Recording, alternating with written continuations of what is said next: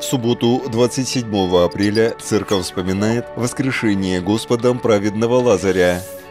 В Вифании близ Иерусалима жили две сестры и брат – Марфа, Мария и Лазарь. Они не раз принимали в своем доме Господа нашего Иисуса Христа. Однажды Лазарь сильно заболел, так что был уже при смерти. Сестры смогли сообщить об этом Спасителю. Узнав, Христос сказал: «Эта болезнь не к смерти, но к славе Божией, да прославится через нее Сын Божий».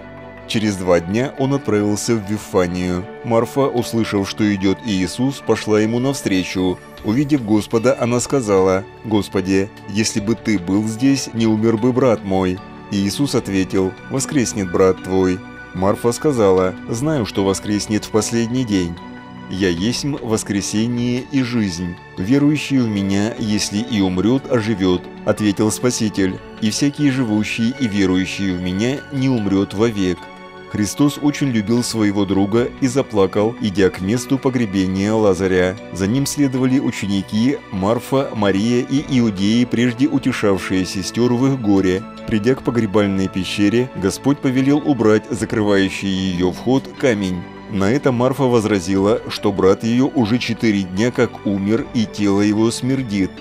«Не сказал ли я тебе, что если будешь веровать, увидишь славу Божию?» – ответил Спаситель. Когда камень был убран, он стал молиться так: «Отче, благодарю Тебя, что Ты услышал меня. Я и знал, что Ты всегда услышишь меня, но сказал сие для народа здесь стоящего, чтобы поверили, что Ты послал меня». Сказав это, он воззвал громким голосом: «Лазарь, выйди!» Из пещеры вышел Лазарь, обвитый по рукам и ногам погребальными пеленами. Лицо его было обвязано платком. Господь повелел развязать воскресшему руки и ноги. Весть о неслыханном чуде, ведь никто никогда не воскрешал 4-дневного мертвеца, быстро разнеслась по Иерусалиму. Многие уверовали в Иисуса как в Мессию.